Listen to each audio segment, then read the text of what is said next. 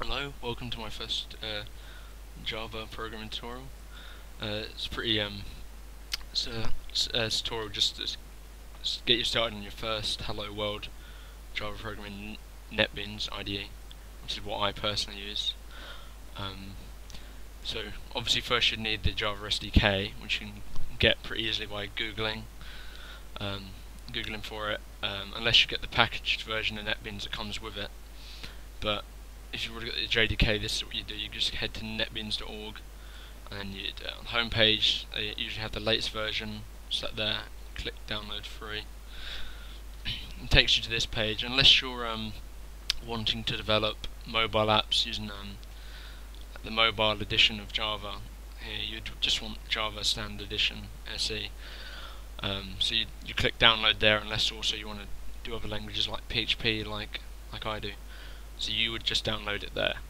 Once you download it, installed it, should make a desktop link, a shortcut. So you just double click that. It takes a couple of seconds to load up. Now you probably wouldn't have, but I mean, to make it easy, you might want to close any projects you had open. If it's your first time doing Java application, it's not going to be a problem. So once you've got it open, you would go to File, New Project, Java, because we're not doing anything else. It's just standard Java application to make a Hello World app.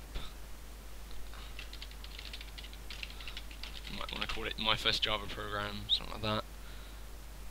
Leave this as standard, creating the main class and setting it as a main project if it's your first time, and then finish. And what it does is it creates a new project and it creates a main class as well.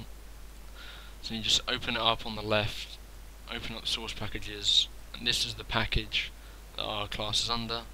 And here it already opens our first main class. So in here, very simply, just type out the command, standard console command, to output to console in Java.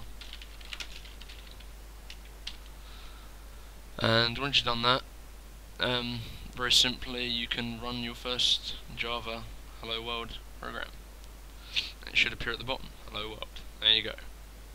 It's your first Hello World Java program in NetBeans. Thank you very much.